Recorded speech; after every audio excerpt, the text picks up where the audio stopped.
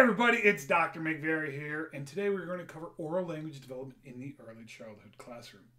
Oral language development is growth in enculturation and communication skills using spoken words or sounds to express feelings, needs, and ideas. Oral language involves speaking and listening skills. Language, we know, is an innate skill. It is honed, not taught. You will always learn language because it is deeply rooted in culture, so types of oral language skills that we emphasize in different cultures vary. So oral language is made up of at least 5 components, which are phonological skills, pragmatics, syntax, morphological awareness, and semantics, or vocabulary and background knowledge.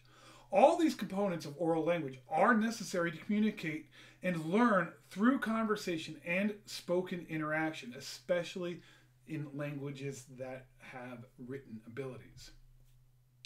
When you consider responsive communication and vocabulary and print awareness, early childhood educators can hone these skills. Most research suggests this requires more a partnership with parents rather than simply just classroom interventions. So what does the research say? Acquisition. In terms of early childhood literacy teaching, we know vocabulary knowledge and student knowledge of the structure of language originates from oral language use at home. This influences later literacy skills such as reading and writing. We also must consider how we value and use different syntactic structures of different cultures as an asset in our class and not just as a deficiency that needs intervention. Children bring in a wealth of knowledge of oral language that we need to utilize. Children usually say their first words around 12 months of age. They then experience vocabulary growth, like an explosion between 18 and 24 months. Researchers don't really know if this is due to physical development that allow the words to be said, cognitive development, or a mixture of both, or maybe it is just internalizing social developments into our cognitive and physical structures. But we do know that there is an explosion of words between 18 and 24 months. And when you get to first grade, estimates kind of vary. Some range from about 7,800 words to about 17,000 words total.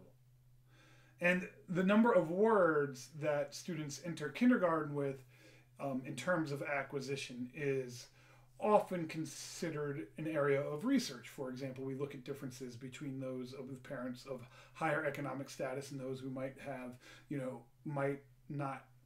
might be below medium or poverty income, or have children on free and reduced lunch, or other proxies of wealth, which often in the U.S. can be a proxy of race when we're talking urban schools. Those we look at word differences in acquisitions, and people suggest that there might be millions and millions of words learned differently in schools of usually rich white parents versus students of parents who may not be above the poverty level or may not have above a high school education. But some of those results in terms of literacy acquisition and language skills acquisitions are also being pulled in to debate. Because it really comes down to, in a sense, not how many of the words that our students are using, but really thinking about how does it develop? What is the development of oral language? And that falls into kind of theories of stages versus non-stages of development in terms of oral language. Almost everyone agrees on the importance of oral language development mapping to phonemic awareness. There is disagreement, however, in the best sequence for teaching the mapping of phonemes and graphemes. Stage or phase theories, these kind of trace back to Jean Chall. These development stages of reading are rooted in Piagetian theories of development, and philosophy is at the heart of today's modern science of reading construct, or the simple view of reading. Well, these rely heavily on these Piagetian perspectives. Basically, stage theories posit that readers will have specific concrete stages and cognitive structures or schemas at different phases of physical development. According to Airy, there are pre-alphabetic stages, partial alphabetic, full alphabetic, and consolidated alphabetic phases when it comes to oral language development.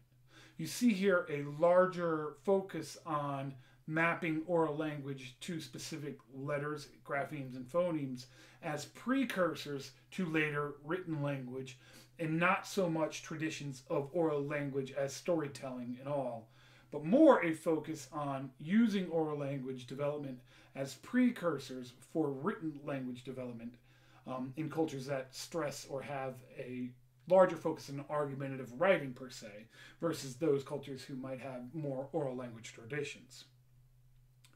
And that's really, those draw a lot on non-stage theories. And these in non-stage theories, researchers believe there's more of an those incremental like approaches to mapping phonemes and letters that happens through oral language development, and it can be progress. But they argue beginning readers learn words through three factors: phonology, orthography, and semantics. And that we're not just focusing in on mapping our graphemes to our mapping phonemes to letters and letters to phonics in a sense. So others argue that the syntactic approaches of stage development theories, these reinforce specific cultural behaviors while discounting the syntactic patterns of different families and cultures. For not everyone stresses the role of oral storytelling as much as other cultures.